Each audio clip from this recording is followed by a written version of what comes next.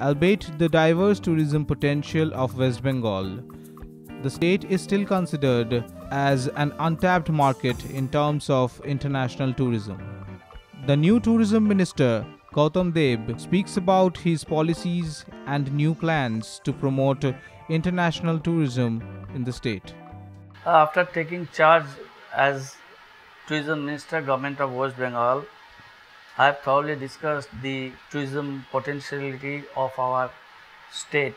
We have some definite plans and programs uh, to promote tourism in a better way.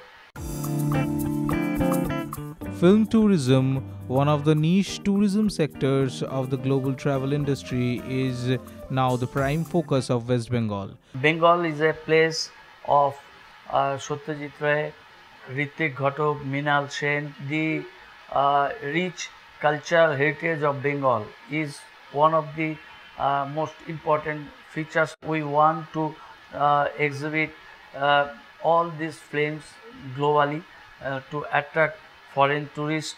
The tourism minister goes on to speak about North Bengal and the recent developments that has featured Darjeeling as one of the primary hill stations of the state, alluring more international travelers. In Darjeeling, our Honorable Chief Minister, Ms. Mamata Banerjee, has had a plan, and we are going to implement this plan. At Tiger Hill, we are going to construct a new tenting system, a resort and everything for the benefit of tourists coming across the world. To create a new Darjeeling is our future concept, and we are exploring the new places to build up a new destination point in a big way in the Darjeeling Hills. We are trying our level best to attract foreign tourists, especially European tourists.